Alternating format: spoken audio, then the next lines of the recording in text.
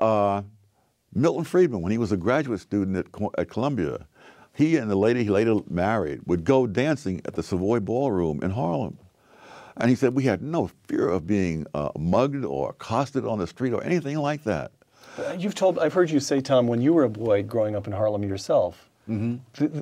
Your own neighborhood felt totally safe to you. Not totally safe. I wouldn't exaggerate, but there's nothing resembling today. I mean, I did sleep on hot nights. I would sleep out on the fire escape.